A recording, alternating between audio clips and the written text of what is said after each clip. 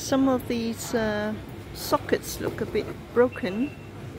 I've made this video before on previous trips in March 2023 and April, and now it's November, December, and I still see terrible electricals here at the international airport, Kuala Lumpur.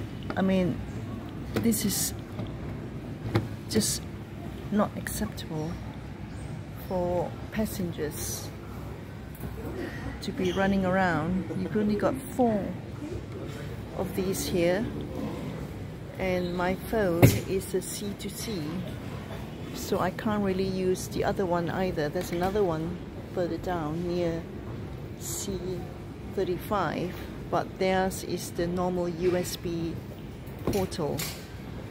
So I think, you know, for this whole big airport here, serving so many tourists, I think the airport people, the management, they really need to update their electricals for people to be running around looking for power chargers compared to other airports.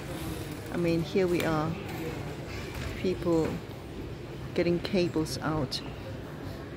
It's only when you go into your gate, and our gate is not open. It's now 10 o'clock and we can only go into gate 36 at 10:30. So I thought you should be able to charge your phone, like me now standing here. No seats, no chairs. Standing here trying to charge my phone with some broken socket.